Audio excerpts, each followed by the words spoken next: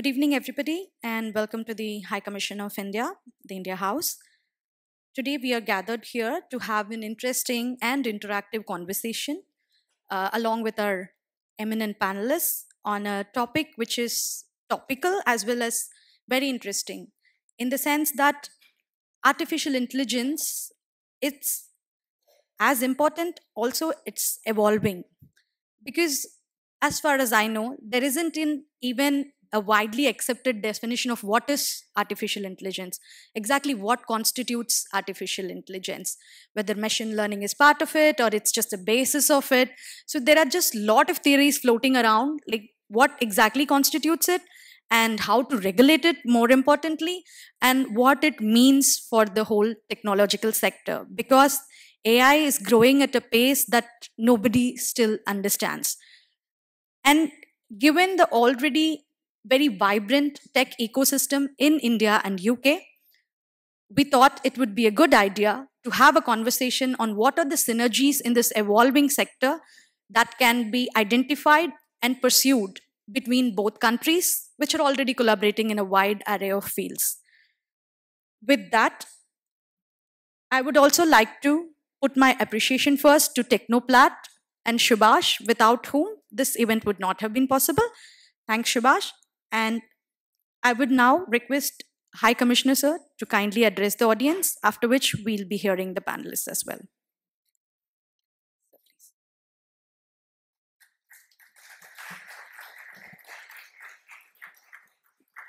Thank you, Sri Ranjani. Ladies and gentlemen, thank you very much for being here. Seems that this is really a very well-timed event. Earlier today, the Tony Blair Institute did an event on technology at which Mr. Blair himself, of course, spoke, and we had Demis Hassabis of Google DeepMind and a range of other interesting people participate. But for me, the special element of it was the fact that they had specifically invited former Minister of State for IT and Communications and Telecom, Mr. Rajiv Chandrasekhar, to come and talk about how technology was helping disrupt and create new models for governance and to enable countries to leapfrog in the development space. And I thought, you know, it was amazingly fortuitous that we had organized this event on the same day. It turned out that the TBI was equally thinking that it was a fortuitous event, not because of us, of course, but because they hadn't anticipated that they would have organized this event 4 days after an election in the UK. They thought this would segue on to the election. So in a sense, you never know when things are timely. What is not timely, however, is the fact that I'm speaking before the panel and not after it, because frankly, whatever knowledge there is to be gained from this event isn't going to come from me, it's going to come from the panelists here. But I did have a few thoughts to offer you, not on the subject of artificial intelligence, but the larger idea of how, from a public policy practitioner's perspective, we have started seeing technology in India. And I think maybe that's an important way in which we can link up these two worlds. Admittedly, technology brings with it challenges. Historically, technology has been seen as an enabler. But technology historically was always something that was shared naturally. It wasn't, in other words, something that was rationed out at a cost. That, you know, think about this for a moment. When paper was invented, when gunpowder was invented, when the iron stirrup was invented, nobody said, come to a patent office in Mongolia to come and register this, right? You actually used the technology because it was there and it was empowering, and how you got better was the way in which you used the technology, not in the technology itself.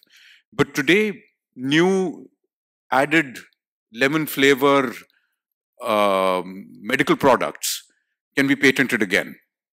And that, to me, suggests that technology, from this developmental perspective, somewhere along the way, we're beginning to lose the plot. The second thing I wanted to suggest to you is that if you really want to be able to leverage technology, you need to be able to look at it for what value it brings to every strata of society. Take, for instance, the idea of using biometrics as a means of enabling all forms of development.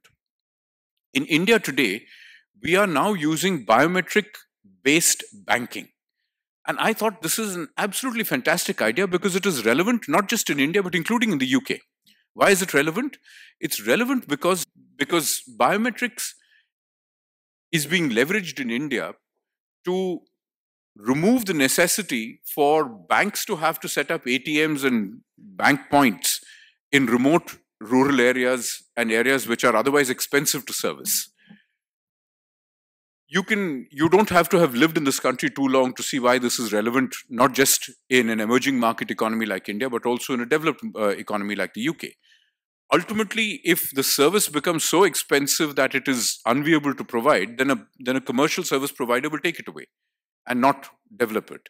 But if you use technology as a means of leapfrogging that particular hurdle, then any service provider could legitimately be utilized as a means of paying out but also receiving cash. So, in other words, technology enables you to reimagine what the possibilities of doing business are. Third, technology enables you to reimagine delivery of essential services and the integration of business services with public services.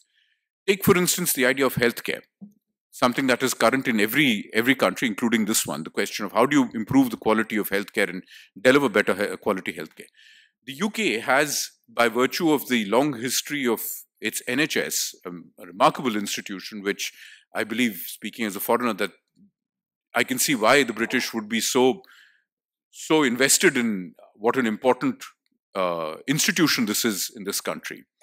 But how do you actually make it better? You've got all of this great data that sits around everywhere. If you can integrate it and make that data available to your own scientists, you might actually be at the cusp of being able to come up with specific engineered medical products for specific healthcare needs that cater to particular genome types. And I think that, again, is the way in which you can build forward using public policy and using technology. You can also look at the process by which we have consistently tried to leverage technology to make the provision of government services qualitatively better. In India, with our space program, for instance, over the last 45, 50 years, we have leveraged space-based assets increasingly to provide a range of developmental opportunities. This doesn't just include the provision of telemetry services or the provision of weather forecasting services. Today, it includes the capacity to identify fish stocks for fishermen. It includes the capacity to identify water for farmers and for irrigation projects, groundwater. It includes the capacity to help in spatial planning for infrastructure projects, reducing, therefore, the high cost of ground-based truthing of surveys. Each of these things helps you essentially deliver better quality services. Fourth, the way in which you leverage technology to provide services helps you create fiscal space. By our own estimate, in the provision of services and essentially financial incentives to people who needed it in India, historically, those of you who were in India in the 80s will remember, no less than the Prime Minister of India at that point of time pointed out that 85%, 85 rupees in every 100, leached away because the distribution pipes effectively were corroded, which is a polite way of saying people nicked the money. With technology, we have been able to provide literally hundreds of billions of dollars worth of services to people financially, directly to the recipient, directly to their phones. What's not to like in a system that enables you to provide money directly, to open new bank accounts, to take banking in India from under 20% to over 80% of the population in around a decade, and effectively creates for you $45 to $50 billion worth of extra financial space. That money then can be spent on improving other services. So, in a sense, AI is at that wonderful sweet spot, like all technologies are, in driving better financial planning, better administrative planning, better delivery of services, and cheaper services for businesses to offer to their customers. And that's just technology. When you add the AI overlay to it, the secret sauce for me is the speed at which all of this is going to converge around with AI. It isn't just about, producing funky cat videos. It isn't just about getting clever responses done to routine emails. It is about taking away the drudgery of certain tasks, but B, bringing together the enormous potential that data today offers us to be able to innovate new solutions at scale and at speed. And if people like Dennis Hassabis are able to show and prove that with the deployment of, high quality AI solutions, you are now at the point where everything that we considered to be uniquely human capabilities can actually be replicated. Maybe not at the same level of generic intelligence, but at least at specified pillars of intelligence. Then we are really at the point where we should start figuring out how do we leverage this. And finally, how do we leverage this for countries like India and the UK to work together? And really, this is why our Tech Tuesday effort that the High Commission is trying to organize is centered around the idea of socializing the partnership between India and the UK in the tech space. Because this future can go in one of two ways. One, it can become, as I began, something where it encourages rent-seeking behavior, or it encourages, for want of a better word, authoritarian states to leverage an advantage and force us all to sort of take on products that have a number of Trojans and backdoors that we don't know about. Or it can encourage us to do things at scale for human benefit in a way that business also benefits. I don't know about you, but I definitely prefer the latter opportunity, which is why we're here today. Thank you for your patience.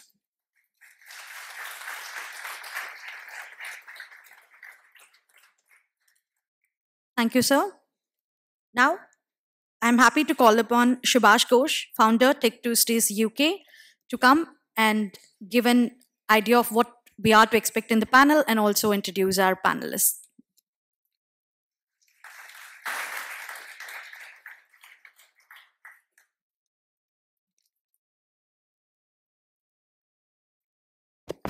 It takes a lot to stand out here. Thank you. Good evening, the Honorable High Commissioner, the Honorable Deputy High Commissioner, Minister of Economic, members of the High Commission of India, panel members and guests. I'm Subhash Ghosh, and I'm the founder of Tech Tuesdays UK, and I welcome all of you to the special episode of Tech Tuesdays Xtra. Once again, thanks to the High Commissioner, the Deputy High Commissioner for hosting us this evening. Before I start, a couple of do's and don'ts. There's only one door heading outside, which is right behind you. Once you head out, you have the washrooms on the left and the stairs on the right. Mobile phones at all times should be kept on silent mode. This is a restricted area. Photography is allowed only in this room. TechTuesdays UK, which is part of Technoplat, an entity I had launched 7 years ago along with Nitin Dahat, in 2017 as the official residence of the British High Commissioner of Singapore. I'm happy to be standing here today at the High Commission of India, UK, to present a special episode of Tech Tuesdays Xtra, focusing on the AI landscape in India and the UK. Moving on, for some of you who were attending Tech Tuesdays UK for the very first time, this knowledge platform stemmed from the very idea of building a community that ideates, nurtures, and then fosters a free-flow discussion of disruptive technology, which have the potential to impact 1 billion lives. Tech Tuesdays UK is a monthly event, which takes place on the first Tuesday of every month, where we spend close to about 90 odd minutes having conversations around technology. The most unique thing about Tech Tuesdays UK, as you realize, that this is a free-flow discussion where we do not have any moderation or any speakers or any given script or any set of given pre-decided questions. This is an interactive exchange of ideas, which makes the discussion a lot more interesting, engaging, and engrossing.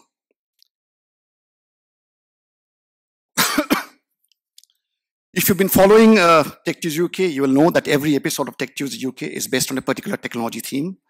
And as you would be aware that For today's episode is on the topic AI landscape in India and the UK. And we have with us an amazing panel comprising of the following guests. Ladies and gentlemen, please put your hands together for Dr. Chris Moore. Please take a seat.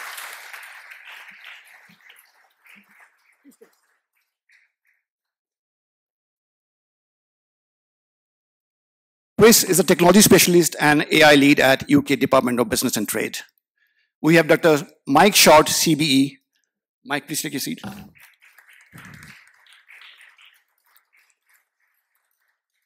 Mike is the former Chief Scientific Advisor at the DBT and currently an advisor at the Satellite Application Catapult of the UK.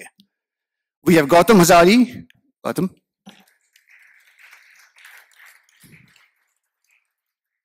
Gautam is the co-founder and CTO of Sekura.ID. And last but not the least, we have Sanath Rao. Sanath, please take your seat. Sanath is the former CEO of Infosys Finacle and currently is a co-founder of Within the Box AI. Gentlemen, I now leave the floor open. All the best. Thank you.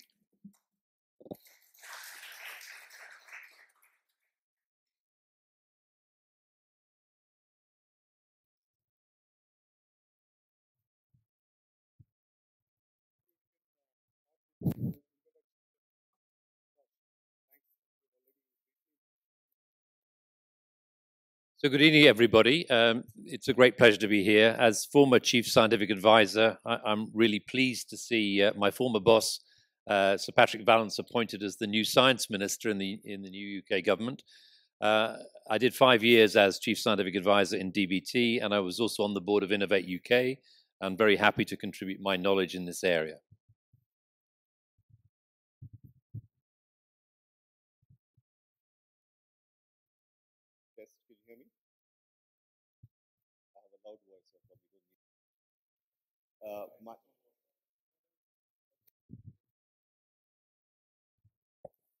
Hi, everyone. My name is Sanath.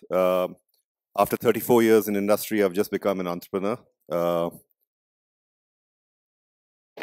I've also got caught by the AI wave, but I don't have an AI background.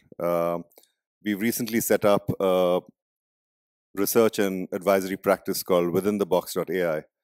And while everyone is fixated around the technology behind AI, our proposition at withinthebox.ai is that there's another very important element, which is the human being. And in the opening comments, you heard that there's no definition of AI. Fortunately, there's a definition of what human beings are, and that is what we want to leverage as part of our practice. So looking forward to a discussion today, and thank you for the opportunity. Thank you. Good evening, everybody. My name is Chris Moore. I'm a technology specialist working for the Department for Business and Trade. In that role, I do two things. I help companies that are based overseas to come and set up their business in the UK, and I also help UK-based companies to export internationally. I am in the Science and Technology Directorate within DBT, and I lead on many of the activities associated with AI. So I'm very pleased to have the opportunity to talk to this audience this evening. I should also add, prior to this role, I worked in the private sector, and quite a long time ago, I was working on activities around image recognition and identification, so AI in the early days. Hi, I'm Gautam Hazari. I'm the co-founder and CTO for Sekura.ID. I'm an AI practitioner. The first time I used AI was in 1999.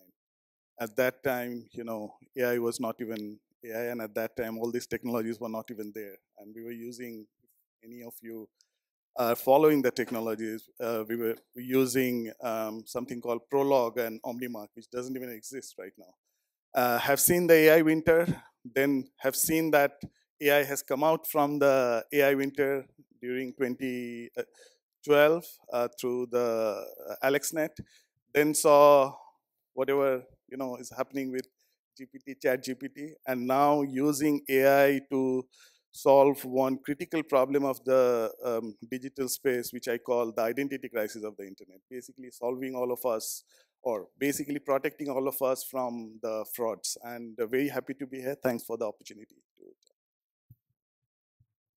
Shall we just say a few words about why now with AI and its history?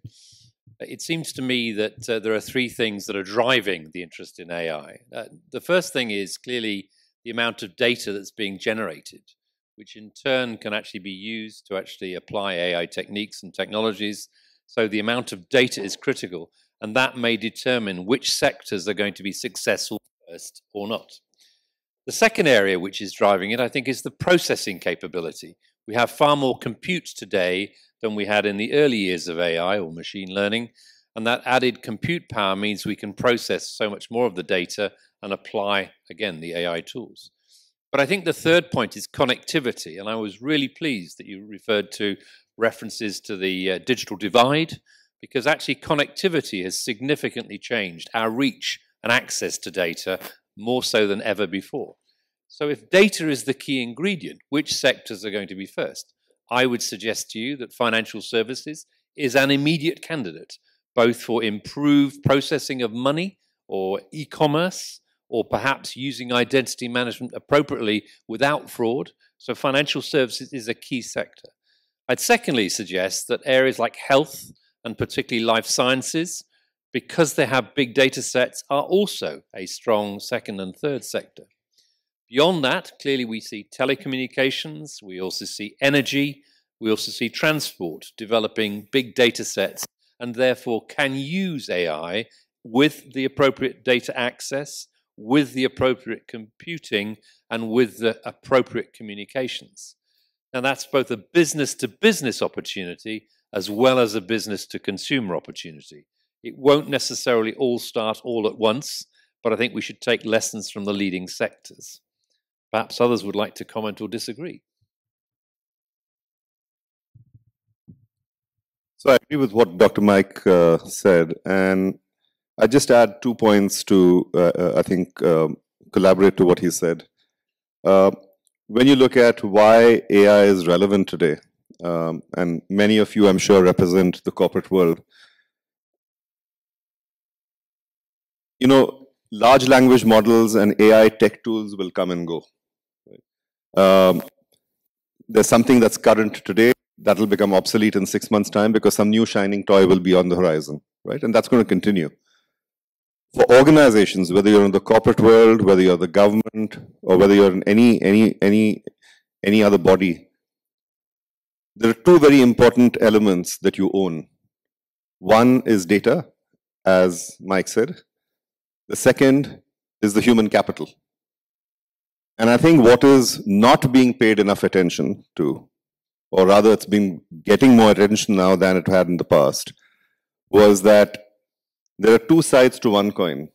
There's the AI technology side, which is of course an important element, but there's a human dimension side to it, right? And our proposition has always been that both are equally important. It's very easy for us to get fixated by the technology, right? And that's exactly what's happening today. If you go to any organization and you try and ask them, you know, what's happening in your organization as far as AI is concerned, they'll talk about large number of training programs going on around Copilot or ChatGPT or whatever other tools they're using. That's great. That's important. It needs to be done. However, there's an equal requirement, I think, of why and how you engage with the technology, which is where the human dimension comes in, right? And in this battle to try and figure out how AI will be deployed and used, if we forget the human dimension, then I think not only will we be, you know, unworthy of using a powerful technology like this, but we'll be doing a huge disservice to the ingenuity of mankind and to the capabilities that all of us as individuals bring to the table. And we cannot, and I stress, we cannot afford to get into a situation where we submit ourselves to the power of technology without understanding that there's the power of a human being as well, right? And these two are equally important for us to understand, and that's really why I think the ongoing debates are very important. Do you want to use those two mics? So just to continue, I agree with much of what Mike and Sanat have said. The one thing I would add, though, is that AI is not new. AI has been around with different names for a long, long time. The research that's been carried on in AI, machine learning, image recognition has been going on for decades. But I think, as Mike alluded to, the thing that's really changed is the ability to use much greater compute power. So when I talk to companies, not just in the UK, not just in India, but right around the world, I see companies that are developing technologies for pretty much every single sector you can imagine. I cannot think of a single sector currently where there is not already an early stage company that is providing technology to address some sort of issue, problem, opportunity in that sector. Now, many of these are very similar. So assistance with decision making, trying to understand the impact of some activity or campaign. But I agree very firmly with what Sanat just said about things will come and go. I think that's very true. There is a certain topicality about AI at the moment where everybody is very preoccupied with generative AI. I would really encourage you to think about other uses of AI, and in particular, think about how AI will revolutionize some of those industries that perhaps have not had so much attention. So if we think about manufacturing, for instance, we have been in a time where organizations have been gathering data, have been processing the data after the event and trying to understand where their process went wrong or what they need to do now. I think we are moving very quickly to a period where we are using AI and the gathering of data through sensors and IoT to go from knowing what's happening now to be able to predict what's going to happen. So the concept of predictive maintenance, but also being able to predict optimization. So how should we run our processes differently? And this applies to manufacturing, but it also applies to transportation and logistics and many, many other sectors. So I think the point to take home is that AI is not just limited to any single sector. It's not just about Gen AI, but it's going to apply to all sectors and much quicker than you think. I want to take a few steps back from the verticals. So let's see where the digital, the digital space is right now, right? The way I see that is the digital space has got these 3 A's. It's apps, it's APIs, and that it's AI. And applications we have been using for quite some time, doesn't matter which vertical. But after the iPhone revolution from 2007, it became, proliferating our daily lives, from when we wake up till when we go to bed. APIs are something which the app started to use, which is not used by we humans, but by the machines. I mean, Akamai, who are the edge cloud providers, so they provided the statistics that more than 86% of the entire traffic on the internet actually are for APIs. So we don't see those, but that's what is happening. And the third is AI. Interesting, I mean, APIs are not new as well. In 1974, the first time it was used in the current form. AI, as Chris was mentioning, is pretty old, actually the oldest. If you see whatever is happening in the Gen AI world, for example, through all these neural networks. So neural networks are not neural networks. If you know backpropagation, that's the core of neural networks. Backpropagation is an implementation of chain rule from Leibniz. And that was presented in 1676. So it's the oldest one, right? The first neural network was created in 1958 by Rosenblatt. It was called perceptron. So nothing is new. Something happened in 2012. We may talk about it probably in another forum. That triggered it. That created the popular perception of AI. But what's happening right now is these 3 A's are getting converged. And that's a singularity that's happening. And that's the important bit, because this singularity is going to impact our, kind of day-to-day life. It's going to impact society. It's going to impact everything. And what do I mean by that singularity? Let's start with the applications. Why do we need applications? Why do I need to open up Google Map and then say, hey, I want to go to the HCI in London? Because the machines, they don't understand our language. we have a language barrier, right? Language connects us, but language is a barrier between machines and humans as well. API is a language that machines understand. A machine consumes the service from another machine through APIs, right? So why this convergence happening right now? So the world has been oscillating between two paradoxes, Polanyi's paradox and Moravec's paradox. Polanyi's paradox says that we know more than what we can express, and Moravec's paradox says that there are tasks which are easy for computers, difficult for humans. For example, a cube root of a 123-digit number, I can't do it. It's very difficult for me. The computer will do it easily. But there are tasks which are easy for humans and difficult for computers. Both the paradoxes were talking about language.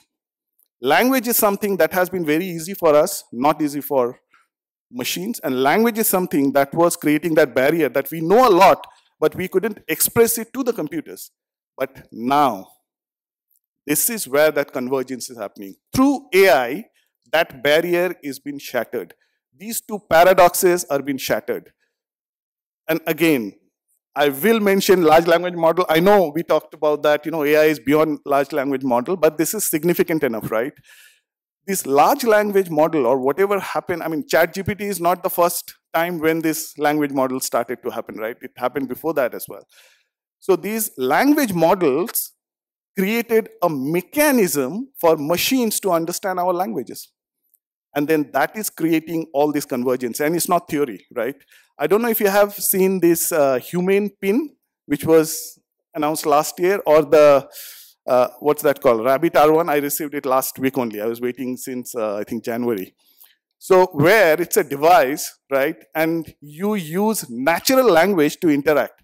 So I ordered Uber the other day, not using the Uber app, just talking to it. You keep it in your pocket, just use language, right? So there are no apps, there are no APIs. So AI is converging all these three. And the implication of that is immense. We will see it, as we go further. That's how I see where, the, let's say, why currently AI is relevant and we should talk about it. I agree with that, but I'd like to add another A in, if I may. You've given 3 A's. I'd like to add in the A of access, because I think access is very important here. Not just human access, but access to the data, access through coverage. If we think that 1/3 of the world's population still do not have full access to the internet, you can see why access is a bit of an issue. Sometimes it relates to language, but sometimes it relates to coverage. Sometimes it relates to access to the developer community. Sometimes it relates to access to the data itself. And if I take an example from satellites and space, particularly as they've been mentioned already, we need to think about how can we get the benefits from space for a much broader audience. That requires us to think about access to the data from space so that those big birds in the sky can share the data for many, many more innovation purposes. The number of satellites is going to grow to a huge number, some say as high as 60,000 within 5 years. If it's as high as that, how do we get access to that data so we can see which parts of the land need water, which parts of the land are being eroded, which parts of the land can grow crops, which farmers should be subsidized or not? Some of that access from above is critical from a data point of view. But I would say generally we have to keep that language of access and inclusion in everything we do in this area. So sometimes I talk about AI as access and inclusion. So both of you have been talking about the A's. I'll move to the B, which is banking. And Mike mentioned in his opening comments that financial services is probably one industry which is ripe for discussion here. So my background in the last 34 years has been in financial services. Why is financial services as an industry so ripe for a technology like AI? A few reasons. One is, of course, outside of the government, it's probably the largest industry. It's probably the industry with the largest amount of data. Right? Some would argue retail or telecom, but certainly, financial services would be very high up there. So that's point number one. Point number two is that it is the most regulated industry in the world today. Right? independent of AI or anything else, banking is the most regulated industry in the world today.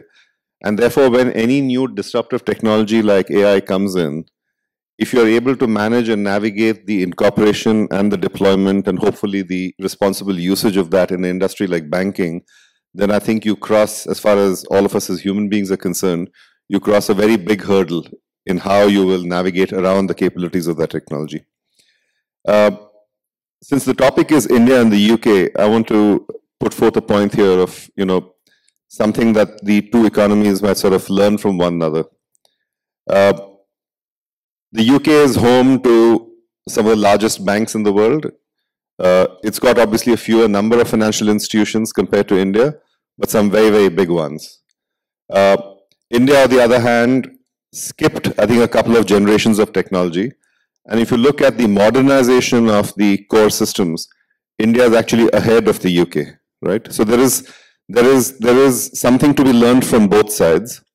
I'd submit to you that in organizations where they've got their backend in order and they've modernized the backend legacy systems, the ability to use AI and the ability to do everything around AI, whether it's analytics, whether it is how you translate the capability of AI into offerings that are beneficial for end customers like you and I, that becomes obviously a lot easier.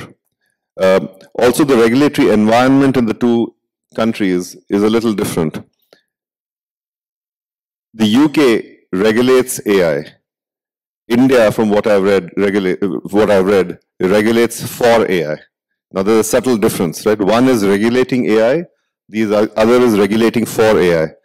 And I think the subtle difference, while there are obviously overlaps and there are commonalities between the two, I think the subtle difference is the recognition that in a large economy like India with 1.4 billion people, and effectively it's like maybe 30, 40 different countries within one country, right? We are economically and in other forms of demographics, it's a very diverse country.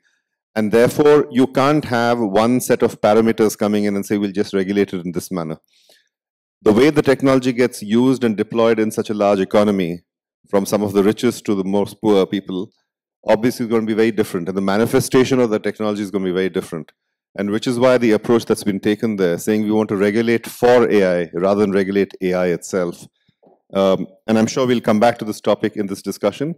I think that is one area where there is a point of difference between the two countries, but I think there's an opportunity for the two countries to learn from one another, both in terms of the technology maturity, but also in terms of the diversity.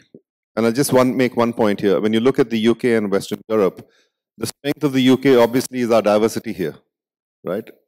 And oftentimes I think we don't recognize that, right? The diversity of a small country like UK is immense. And to that extent, it is in some ways reflective of the diversity that's there in a large and complex country like India. So I think there are points to learn from one another, and there are also areas of difference, like I said, regulating for AI and regulating AI. And maybe there's something for us to learn from that in terms of how the two economies can collaborate. So, Sanat, I would like to come back to that regulatory approach, because in India it's a techno-regulatory approach. But before that, Chris, maybe it will be useful to understand the AI landscape in UK, because you have been very close to that, right? Thank you. So if we think about the AI landscape in the UK, we've already said that AI research has been going on for a very long time. But I think there were a few things that happened over the last 10 years which are very significant. Firstly, there was the AI sector deal, which was launched in 2018. This was close to £1 billion worth of new investment from the public sector, supported by industry, to do a number of things, to create an even stronger research base, to create 16 centers of doctoral training, PhD level institutes focused entirely on different aspects of AI, to focus very strongly on maintaining and strengthening the skills base. So making sure that people coming through universities would be equipped with the right AI skills that they would need. And also looking at the uptake of AI. Well, since that time, we've seen successive waves of investment in AI from the public sector, again supported by industry. So for instance, the creation of a NHS AI lab, a similar organization for defense, and an institution known as ARIA, which is the Agency for Research and Invention, which advanced research and invention, which is focused on a number of things, but particularly on AI. So all of these elements coming together with a very strong focus on developing the research capability, but also the skills base, have led to a very well-equipped workforce, if you like, for AI. But at the same time, it's important to think about what else is happening in the private sector at the same time. So we have seen for quite a long time the growth of AI-focused tech startups and scale-ups. And the Department for Science, Innovation and Technology last year published a report which said that there were around 3,150 AI companies in the UK, of which about 1,900 were what they call dedicated AI companies. So in other words, companies where the focus has been entirely on AI rather than just the application or the use of AI. So we have seen the creation of a series of accelerators and incubators, such as Entrepreneur First here in London, which is a accelerator that focuses on building startups in AI and data science from the ground up.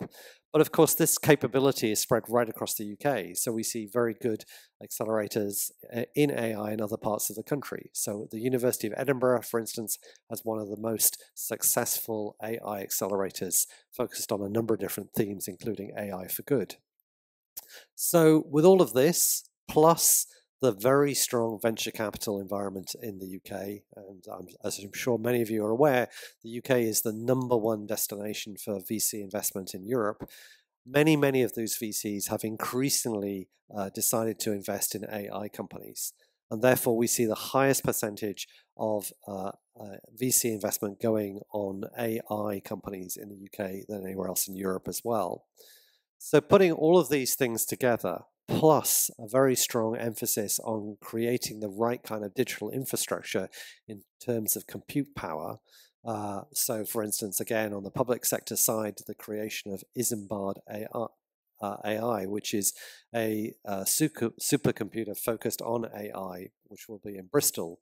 All of these elements come to create an environment which is very attractive for research, but it's also very attractive for startup companies to grow and to flourish. And hence we see some of the greatest innovations in the world taking place in the UK.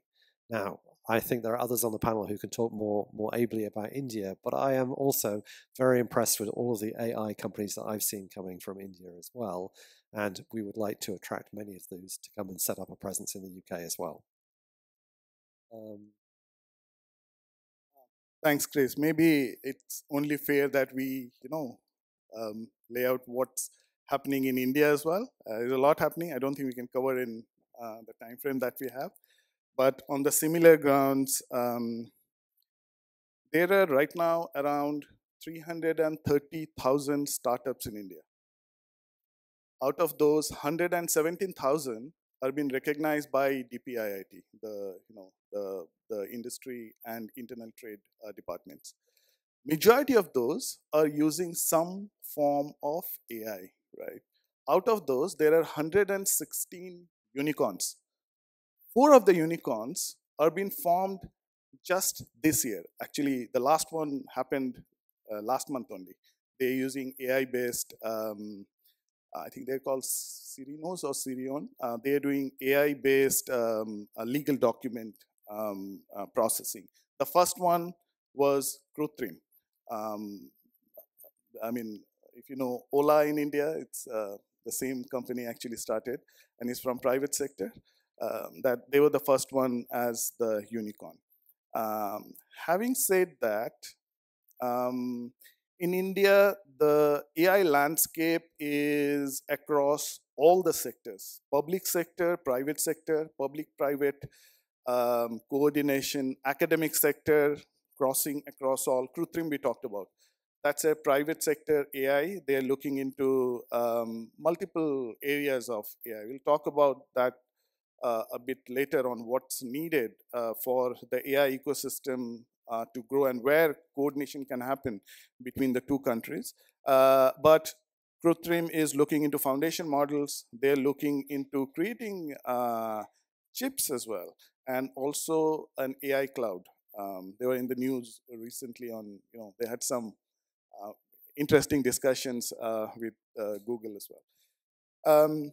On the public sector, I think this is where the most interesting things are happening. Language is critical for India because language in the digital space is needed for the inclusion. So there are 22 official languages in India, and there are 780 languages spoken. It's the second largest number of languages on Earth after Papua New Guinea.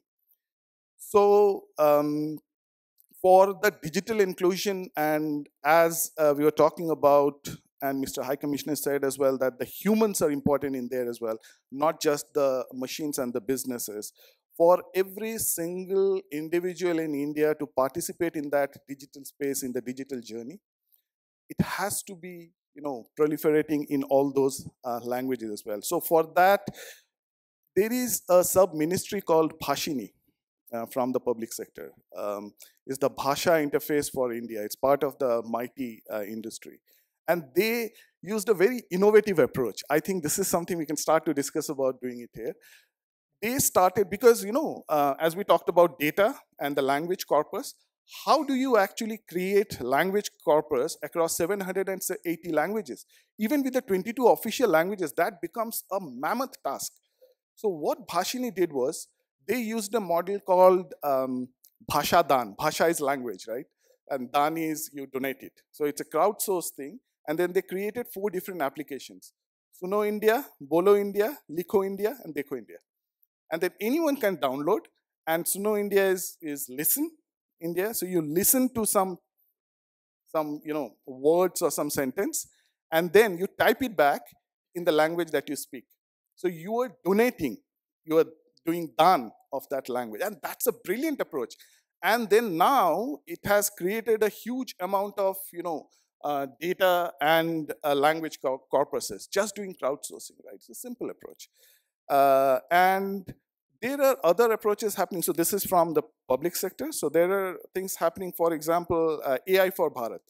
AI for Bharat is a brilliant initiative initiated by the incubation from IIT Madras, but in conjunction with the Bhashini industry as well, where they started to create the multiple, let's say, data sets.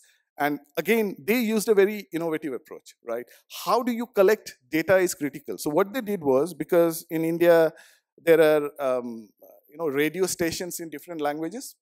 So what they did was, they started a machine or a model to listen to all these radio stations in different languages. That's how they collected and trained the data, free of cost, right? So that's something that's happening there. And also there is a it's called Bharat GPT, I guess, from Cover AI, which is initiated. I think it's funded by Reliance, but all the 9 IITs are involved as well. And then what they're doing is they're creating what they call vertical language models. So, and again, these are some of the things. There are a lot many other things going on as well, just to, say what's going on in India.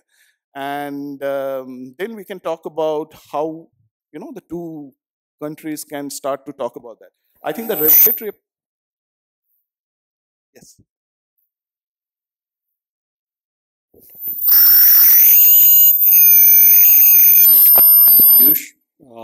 And I work in sustainability and financial transformations.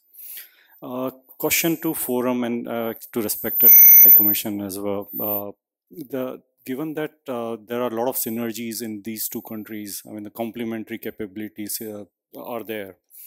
So, and given that this is an evolving space and a free trade agreement on the cards soon, what is there, are you guys aware of some policies, guidance, or some space where AI or other tech per se is going to be promoted between these 2 countries? Like what this entrepreneurs in this room should be aware of and should be preparing for when this in next few months, years? I'll take a stab at it, and I'll give you one perspective, probably not the full perspective. I think Chris mentioned that the UK is the most mature market in terms of venture capital support for startups. I think if there's one area that India can learn a lot from the UK, it is actually in creating an ecosystem to allow all these brilliant ideas to flourish more. And I'll just elaborate on what I'm saying. There's no shortage of ideas in India. There's no shortage of money in India. What is the problem is that it's not channelized in an efficient manner. Last week I was in Dubai, and for our newly set up AI advisory, we are looking at opening either at DIFC in Dubai or the Abu Dhabi global markets in Abu Dhabi. And many of you will be aware, between Dubai and Abu Dhabi, there's a healthy competition.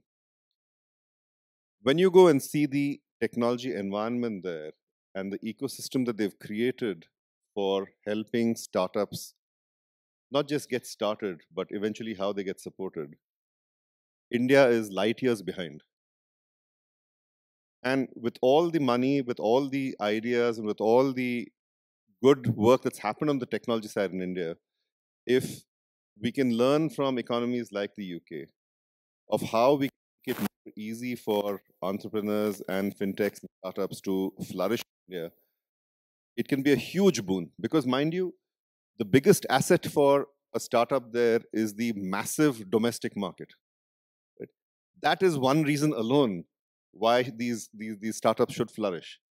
And I have many, since I come from the tech industry, I have many former colleagues and friends who have spent time in industry and who've today launched into entrepreneurial ventures. And it is frustrating for them, right? Even in terms of making capital available, like Chris mentioned, you know, I'm not just talking of a Dragon's Den kind of a forum. There's no shortage of number of people in India who have the money, who have the experience, and who want to contribute. It's just that it's happening on a very ad hoc basis. And I wonder whether through the UK and the more mature system that we have here in the UK, whether there is a way for us to channelize that through official channels and to create an ecosystem within the country in India for these startups to flourish. And mind you, if they do start flourishing, it's only a matter of time before many of them start looking at markets outside of India, right? And obviously the UK, given the traditional closeness between the two countries and given the fact that it's a English-speaking economy and therefore a lot easier for Indian entrepreneurs to do business with than a country like China, for example, where there are obvious barriers because of language and culture, there can be a lot of flourishing of ideas and trade there. So I think some thought towards learning from the UK and, like I said, what Dubai and Abu Dhabi are doing in terms of creating an ecosystem, making it easier for entrepreneurs to flourish, making it easier for them to actually leverage a one-stop shop, right? And it's not a naam ke vaste thing. In Dubai, it's actually a one-stop shop. We did the meetings at 11 o'clock. By 2 o'clock, my entity was registered, right? And when I say registered, all the follow-up things, which is opening a bank account, having all the support infrastructure that's required for you as an entrepreneur, even though you are resident in the UK, was all in place. And I think the ecosystem for the startups, there's a lot that India can learn from the UK, and maybe there's something that we can impart through these official channels to create the setup in India. If I can just add, I'll disagree slightly in there, Sanat. So yes, things needs to improve. So for example, just in H1 this year, the amount of funding that has happened with the startups is over 7 billion USD. Last year in H1, it was 5.2 billion. So things are happening there. At the same time, if you see in the unicorn list, right? So India has got the 3rd largest unicorns there. So things are happening. I agree, things can improve, really, doing business there. But on the other hand, what I want to touch upon, Piyush, as you asked, is there are things, and as it happens, right, in a kind of, in a transactional way, there are things that in UK we can learn from India. And this is where I want to come back to your regulatory point, right? So here we have, as you said, regulate for AI or regulate AI, right? So in India, they used an interesting approach on regulation. It's techno-regulation. What does that mean is not just creating a regulation. So here in Europe, I'm including UK, yeah, in Europe from that perspective. So for example, PSD2 regulation is there, right, for banking, and then open banking came out. So that's a regulation. How do you implement it? You leave it to the banks and then, you know, in independent forums. There's a regulation for identity. It's called EIDAS. Again, how do you implement it? You leave it to someone else. There's GDPR there. How do you implement GDPR? You leave it to someone else. Not a bad approach, but the approach that is used in India is different. It's not just creating that regulation, creating the infrastructure, technology infrastructure around that as well. Not just creating a banking regulation, but creating the UPI stack as part of DPI. Not just creating an identity regulation, but creating UIDAI and creating the Aadhaar stack as part of the same DPI. And also going beyond that. For example, the DPDP Act, which is hopefully will be coming very soon, is equivalent to GDPR. But it's not just a regulation. There is a technical platform called DEPA, which will be exposing how to take consent as well, right? So that's something that we can learn here. If India can do it at India scale with 1.4 billion population, definitely we can, you know, learn and do it here in a similar way as well. So moving not just into regulatory, let's say, definitions, but going one step beyond that and creating the technology on top of that regulation. That's something that we can learn here. I agree, but I'd like to say that I think we can learn a lot from each other. And the stunning progress that's been made in India around identity management and e-commerce needs to be understood better in the UK. If we don't understand that, we can't progress in some areas that relate to AI. We can't offer help or support. So we need to raise understanding in that identity management area. I've also got plans with the support of Innovate UK to do a mission to the India Mobile Congress in the third week in October. I've done 30 years in mobile. I've been going to India since 1989 because of mobile telecommunications. I am sure we're going to learn a lot from India Mobile Congress by just looking to see what is happening there in New Delhi for that particular event. But I'd like to go on to 6 potential areas for collaboration, assuming the learning works well. It seems to me that we could learn from the research side of each other. Some of the universities in India are world-class. Some of the universities in the UK are world-class. Some of the AI output from those universities could be better shared than it is today. We have on the research level a UK-India Future Networks initiative. That could be, with the right permission, extend to AI, particularly in networks. We could logically think about that sort of approach for AI more broadly if there was a wish to do that. So I think there's a research collaboration zone which could be university to university if structured in the right way. I think there's an innovation exchange which I would strongly encourage. You know, we have huge numbers of accelerators and incubators in the UK. You said you have accelerators and incubators in India. I think getting some of the leading accelerators and incubators to work with each other directly is overdue. And I don't see why we're not doing that now. Now, we need to work out the focus and the mechanism, but with an AI focus, I think there would be an appetite for that. I think the support mechanisms from our respective governments, whether it be the Innovation Agency in the UK, Innovate UK, or the equivalent in India, getting them to work together around an AI focus, I think would help that. But I would start with the incubators and accelerators from an exchange. I think the skills mechanisms we haven't really talked enough about. You've referred to the human capital, but actually, if we don't exchange students who are studying AI with each other, we're missing a trick, aren't we? How are we going to get the skills for the future of AI that are global citizens that can actually take the best ideas from each other's countries? So I would think AI cooperation around skills would be a logical subject area.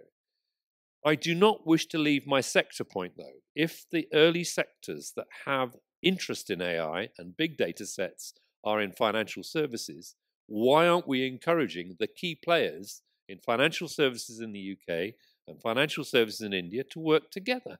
Do it on a sector-by-sector basis. Choose 2 or 3 sectors, but maybe financial services or a second one to start with. Sector collaboration.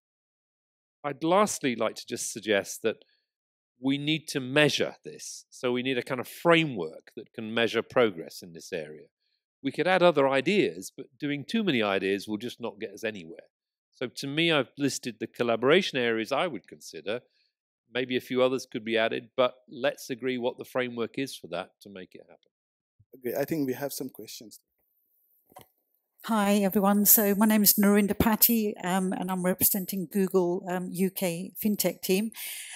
So first of all, Dr. Mike Short, totally agree on all of your points that you've just explained there. So I was recently at Nottingham University with Dr. Miriam Deegan, and they're doing a lot of collaboration with some of the tech providers to help accelerate the new startups with the accelerators, incubation, innovation, etc. So we see that happening across the UK quite a lot.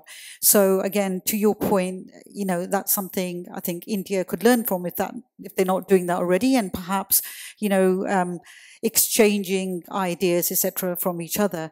From a service provider perspective, I'd like to say Google certainly does provide funding for startups, and we do that in a number of ways. So that's another way that's available in India as well to the startups. The global program, perhaps that could be utilized in a better way to accelerate up and make the startups more successful.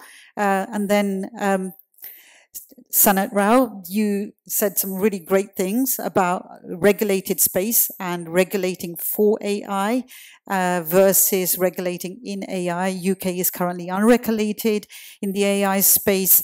In the EU, we have seen a recent regulation. What we've also seen, certainly in fintech, which is a new kind of like innovation arm, and we've seen the more traditional institutions like HSBC and NatWest, they are starting their innovation departments. We're seeing the uptake of AI slow in the back office. So employee productivity gains, customer experience improvements, etc. What do you see in India in the front office where the UK can learn from, and how can we collaborate together between UK and India? And my third point is around Dubai and Abu Dhabi. Definitely see the competition there. Recently at an event there, they've publicly published and said they want to make that the world's largest innovation hub.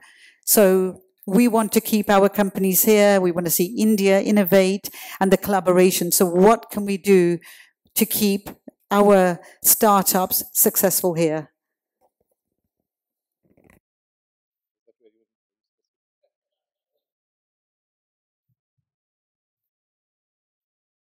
Yeah, I think I'll answer the second one. The second one was,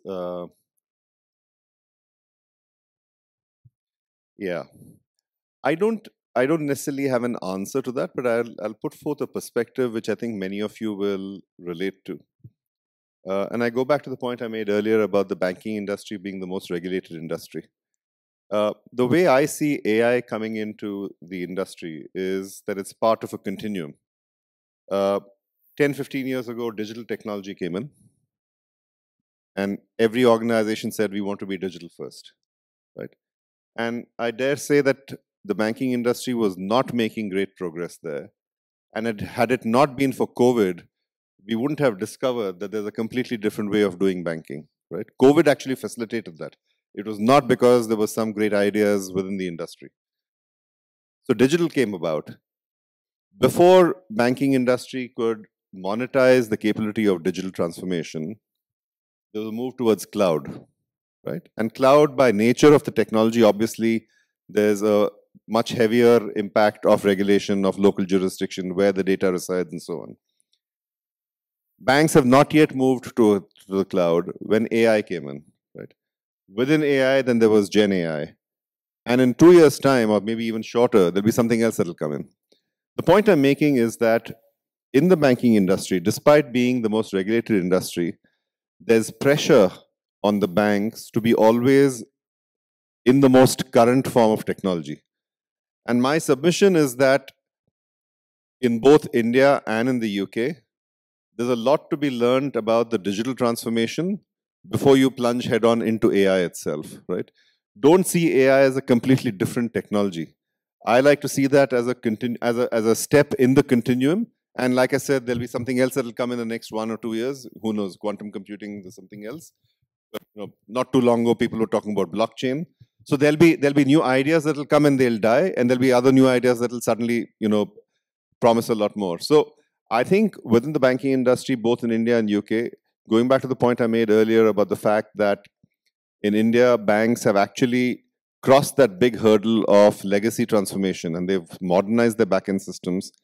If we look at AI as a step in that continuum, there's a lot that can be done and achieved in terms of facilitating that. Now, like Mike said, what is the form of collaboration and learning and in what channels you sort of do that? It's a vast canvas, right? And we obviously need to sort of look at maybe 2 or 3 ideas. But I'd stick to the point that we made earlier, that leveraging data and fact that data by itself can be the biggest differentiator for an institution, because that's the, LLMs will come and go, but data will reside with you, right? That's your biggest asset. I'd say there's a lot to be done around that. There's just one other point, and I'll hand it back here. When I talk about data, I think something else we should discuss is the two countries are very different in terms of the way data is treated. Take something like privacy. The notion of privacy in the UK and in many parts of the West is very, very different from the notions of privacy in India, right? Regulation will not allow you to deal with data in the most efficient manner. Regulation is a tool, and regulation is there to ensure that people sort of stay on the right side of law. But there are socio-cultural factors that come into play here. And I think there's something that we can do, and I'm going to not dominate the discussion and hand it to the other speakers, but there's something to be said in terms of what we can learn from one another around the fact that beyond regulation, there's a lot to be done, learned from the people itself. So you briefly mentioned Miriam Deegan, who I know. I last met her when we went on a mission to Ethiopia, and that was sponsored by the Royal Academy of Engineering. The lesson I would take from that is we could do something between the Royal Academy of Engineering of the UK and an equivalent engineering academy in India. And I'm sure she would be a great player on that sort of thing, but alongside other professors. We need to have a critical mass to make it work on both sides. But I respect your nomination of her as a candidate. My comments are very quick. To try and address the other 2 points that you raised. Firstly, there is a program called what was called Build AI, which is Bridge AI. Thanks, Mike. Just momentary lapse there. I need some AI to help me this time of day. Bridge AI is a program run by Innovate UK, which is focusing on several different sectors where AI has been a little bit slower on the uptake. And the sectors are agriculture, creative, construction, and transport and logistics, which I think resonate very well between the two countries. So I think there are opportunities to use that kind of program and perhaps to extend it out to think about relationships between India and the UK. The second point, which was about UAE and how do we retain startups and scale-ups here and in India, I think there is a natural synergy between the UK and India in the following respect. The UK has been a center of creating startups for a long time. There's a lot of experience in serial entrepreneurship. There's a lot of funding. There's a lot of experience. Those companies do struggle to scale. And I think the obvious market for them to scale in is India, just because of the number of people and the number of opportunities. Equally well for those huge number of Indian startups to come to the UK and get some experience in this very, very international environment that we have here in the UK, and to help them to look at opportunities across not just the UK, but across the rest of the European region and further afield, which many would say is perhaps a little easier to do from here. So 2 suggestions for your 2 points.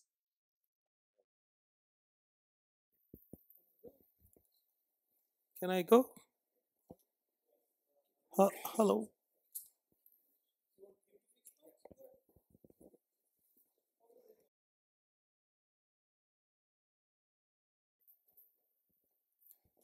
Yeah, good evening, everyone. And my name is Satish Krishnamurthy. I'm a professor and the director of UK National Land Beam Center in University of Surrey.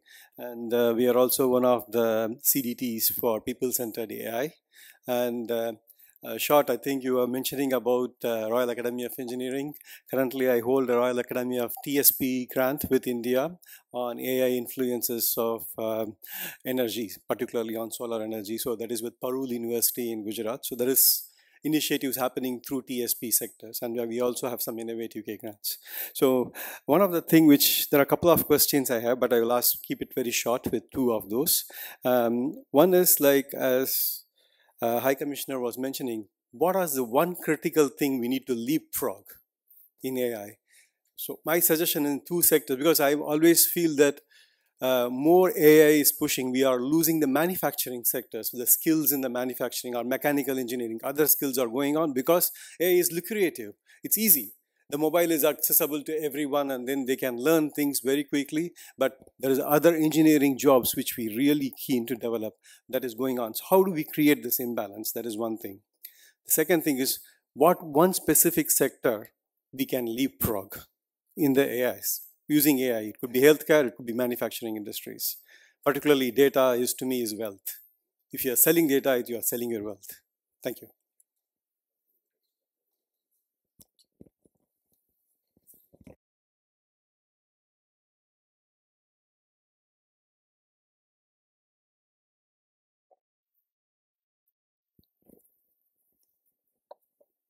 Thank you. Human intervention always has a role to play, isn't it? Thank you. My name is Bhushan Patel. I'm from Product. I think Sanat did refer to this point. Technologies, including AI, has this great unifying nature that no matter which part of the world they work the same way. But when we talk about taking technology like AI into governance and social services and sectors, culture and ethics will play a very important role. Do you think there is an approach available between, let's say, our two countries, or globally how it is being dealt with? I can start and then, please chip in. So, of course, there are variations from culturally, and I think the biggest variation is language, 780 versus 1, right? That gives an opportunity to really learn from each other. And one of the critical things that we need to really look into, I'll just take a step back, right? I think that way, you said what is that one sector that we can actually look into? What I see is let's say for an AI, because AI is an ecosystem, it's not just one thing, right? You cannot just learn one thing. And that's the framework that you are talking about. Sorry, I'm jumping from A, B to M directly, right? So there are 5 M's I see, right? So, and they're all obvious ones. Model, multimodal data, microchips, mathematics, and what I call mindful AI.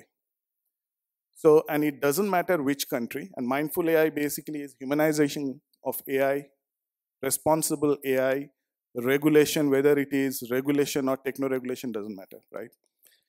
That should create or give some framework for cooperation, right? And which, let's say, sector or where we start to cooperate with the variations, it's tricky, but we can pick, right? For example, one of the things we were talking about earlier is, for example, commerce, e-commerce, right? So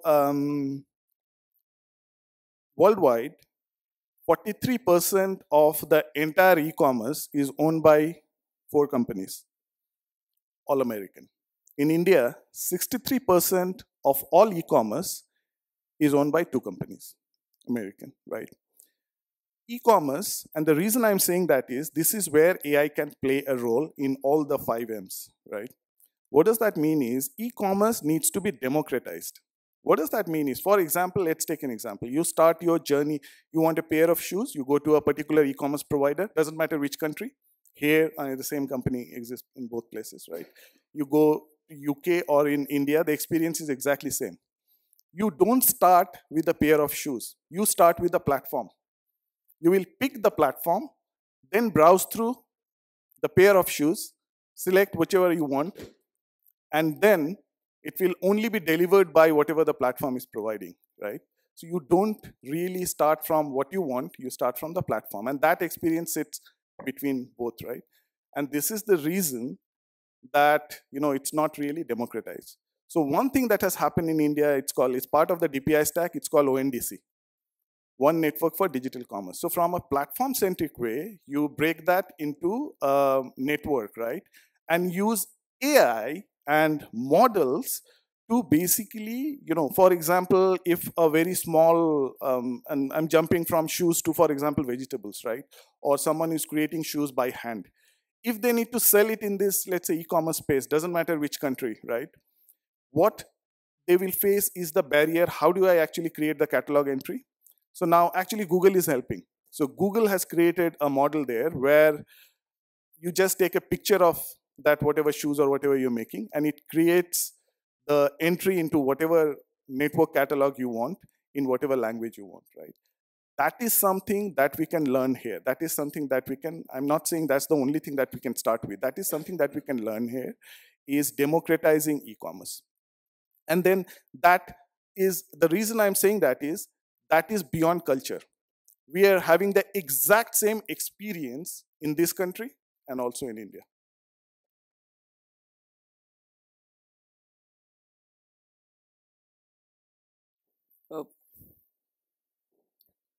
Hi, my name is Satyam Surana and I'm a lawyer by profession. I'm currently pursuing my LLM in the London School of Economics, and I'm working around how AI and law can be interconnected. So we've had a lot of discussion around how companies or fintech companies or other sectors are affected or helped by AI.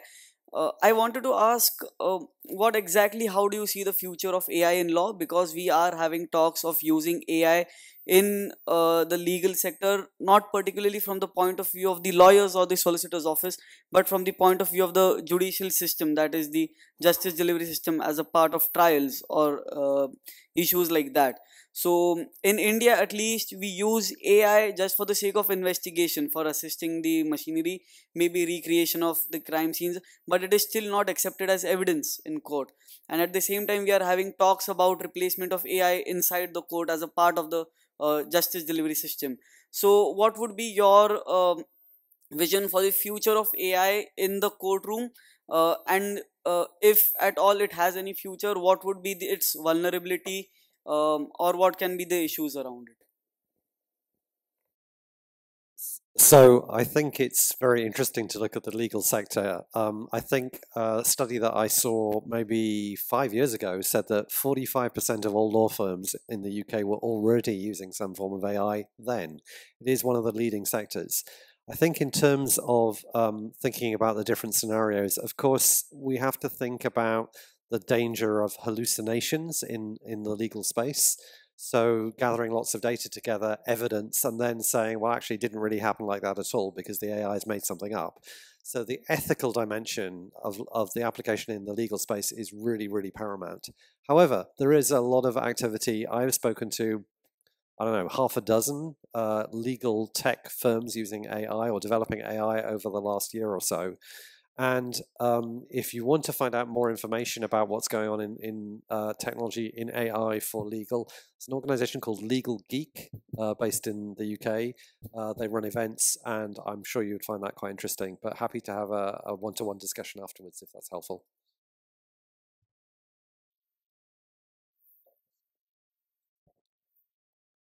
Satyam, just to add one bit, I thought maybe you would be aware of it. Two of our colleagues in the panel, they spoke about access. And what Supreme Court is doing in terms of using AI is simultaneously, translating all the judgments in all the regional languages. So that again is a great example of how to use AI. And of course, there are so many other things. Of course, there is no end to learning, but we should also know what's happening. Thank you. I just want to very quickly add on that as well. Is probably courtroom is is the crawl, walk, run process, right? It's the running process. Maybe we can start somewhere.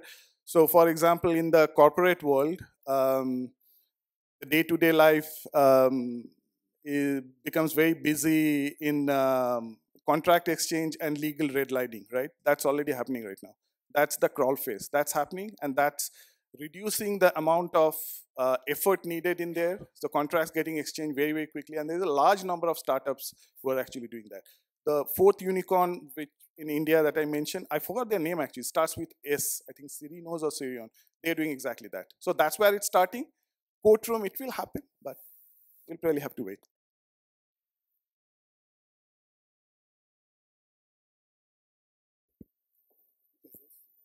Okay, is it better now? Yeah.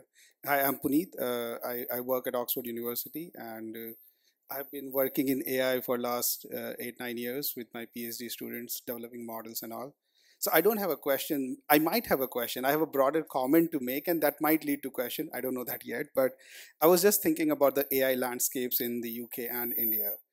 So one of the fundamental difference that I see is the UK landscape is very much innovation based. It's driven by innovation.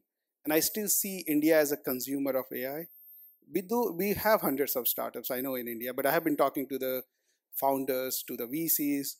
I feel like it's more about someone else is building the model, let's download it and then try to use it.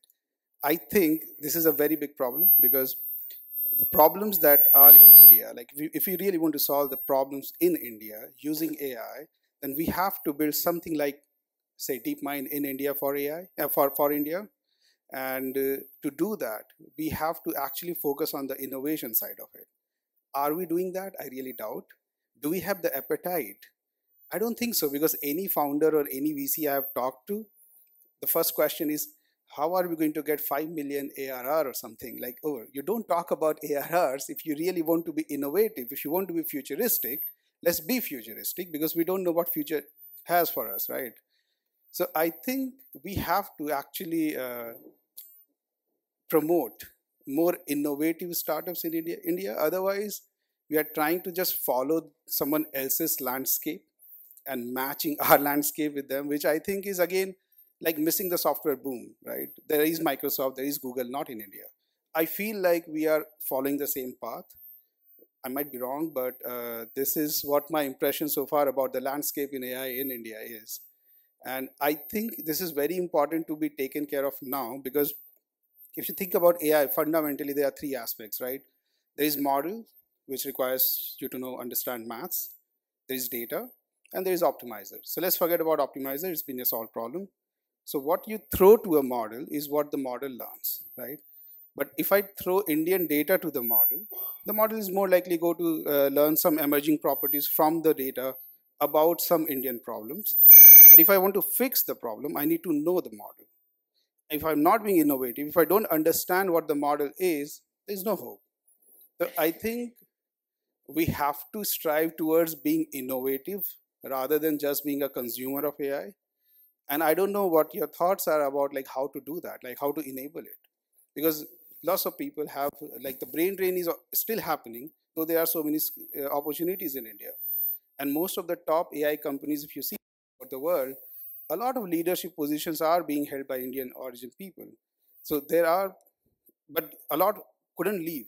So there still are people in India who can build those innovative companies, but we are not actually facilitating, we are not actually helping them to do that.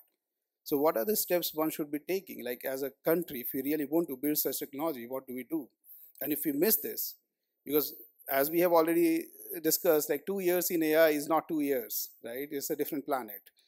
It's progressing so fast that we really have to act now.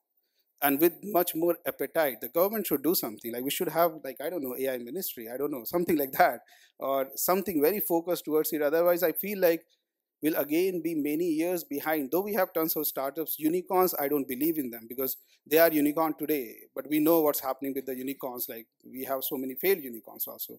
So these numbers we know are inflated in many ways. So I don't think we should be happy about having 100 unicorns. That's just, I think, a very wrong way of seeing progress. progress is to be seen like as a fundamentally what are we doing. And I think there is a very urgent need to act on this. Otherwise, we'll again miss the train. So that's what I wanted to say. I don't know if you have time or not, so completely agree, right? So, the foundation models in the AI space are critical, right? That's where we need to look into, and that's what is happening, because otherwise, just jumping into some details, I'm sure you are aware.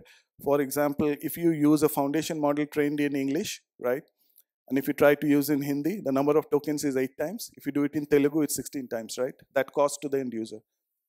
That is not acceptable, right? So you need to create foundation model in the Indian perspective. That exactly, and that's happening. Is it happening enough? Maybe not, right? And that's where probably the focus needs to be. And the mighty Ministry of Electronic and IT Industry, they're creating. So one of the ministry is Bhashini. They're doing exactly that. So that's probably that's the first ministry in the world on large language model. I may be wrong, but I have not seen anyone doing that yet, right? But is this enough? Maybe not. But it's the step in the right direction. That's what I would say. Hello. Hello, my name is Kunal and I work for Government of UK in Department of Work and Pension. So my question really was based on data ethics, but I do find that when we are talking about India and UK's partnership, digital literacy plays an important role when we deploy this AI into the normal public or general public, and which leads also to the ethics of AI. For an example, if banking system is using AI, and if customers ask a question that why this is the outcome, then bank or the person officiated that should know. So that how digital literacy we can learn, because there is a huge gap between both the countries in digital literacy. And second question was actually to Tech Tuesday UK, that what's next after this discussion, because after this discussion everyone will have a drink, couple of, and then go back to home, sleep, and next tomorrow good morning. So that's as a young generation I don't want to see that, because after 2 years I'm currently working for Department of Work and Pension, and as an Indian, middle class Indian, I do have an aspirations to fill the gap which India also has as an Indian. And if we are going to do nothing about it tomorrow, that won't be useful. So that's the two question. Thank you. I'll answer the first part, Subhash. Tech Tuesday, I'm sure you have great plans to take this forward. The digital literacy, you're absolutely right? And this is exactly where language becomes a barrier in India, right? Majority of the, let's say, digital space is English only. And in India, 22 official languages, 780. I don't need to repeat that again, right? So that's exactly why this ministry was created, to break that. So in G20 last year, if you have seen, Bhashini actually used those, let's say, homegrown language models to translate in real time. And those models were homegrown. And again, coming to that innovation thing, right? They were not copied from somewhere else, and then that will help to probably push through the digital literacy, because otherwise only 15% of Indian population understand a bit of English, right? So in that case, if the entire digital space is only English in India, you cannot go beyond that 15%. So you have to break that language barrier, and that's what has started. Of course, the journey is long. Gautam, I think we should thank Tech Tuesday for bringing us together, not just tonight, but actually to help with literacy, the point that's just been raised in a question. Us having these discussions within Tech Tuesday helps us to understand each other and to find a basis for collaboration internationally where it's needed. We don't just discuss AI, but we discuss other subjects where literacy is needed. So I think we should thank Subhash and Tech Tuesday for bringing us together.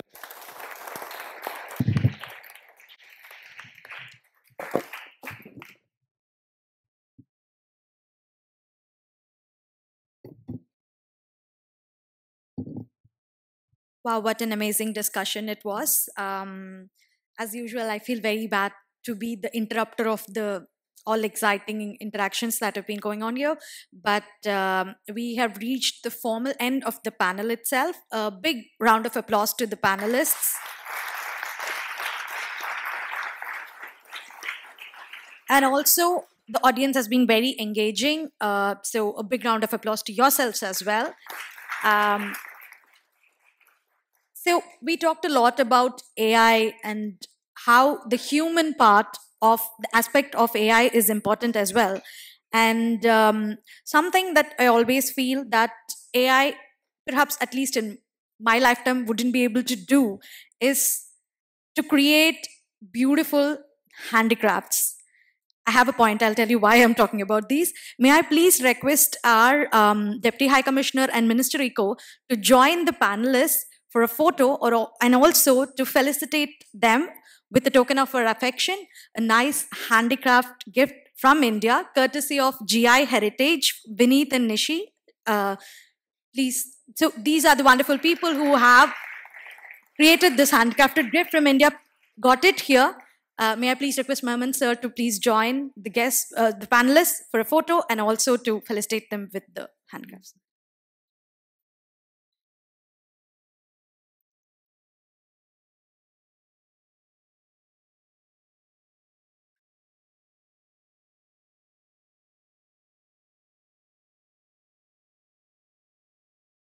May I also request Subhash and Nitin to join the photo as well?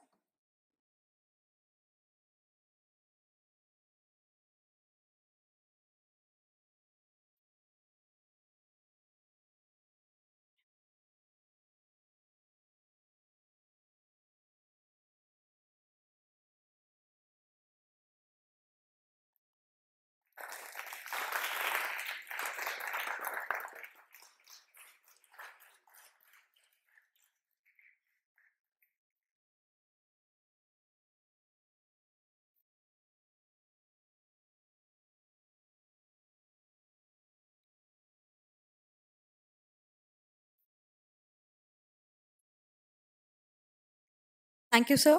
Thank you, ma'am. May I invite Subhash to finally conclude the event by offering the vote of thanks.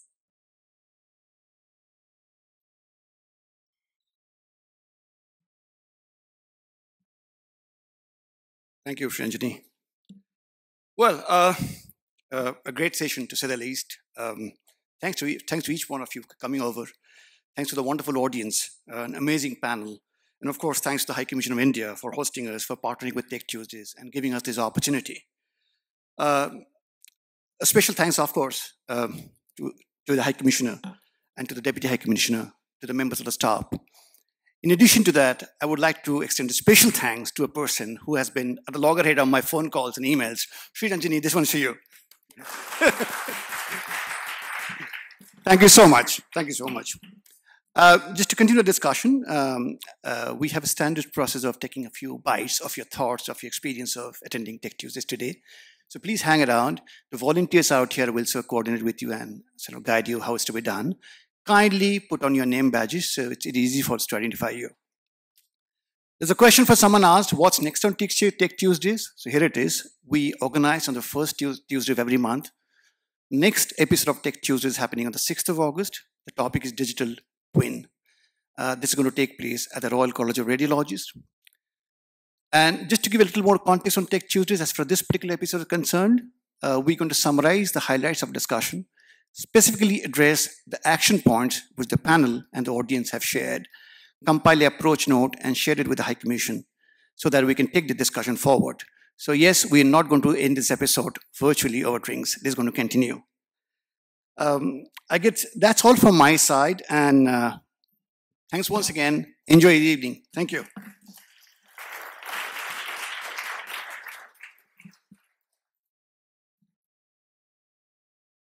Thank you, Subhash. Thank you for coordinating so well with us. I am sorry for troubling you with phone calls and emails, but that's how life is. Of course, we shouldn't just end discussions with, some snacks and drinks, but we can always have still some snacks and drinks. That's not a bad thing to do. So may I please invite you all to join us in the other room for some Indian snacks. Thank you.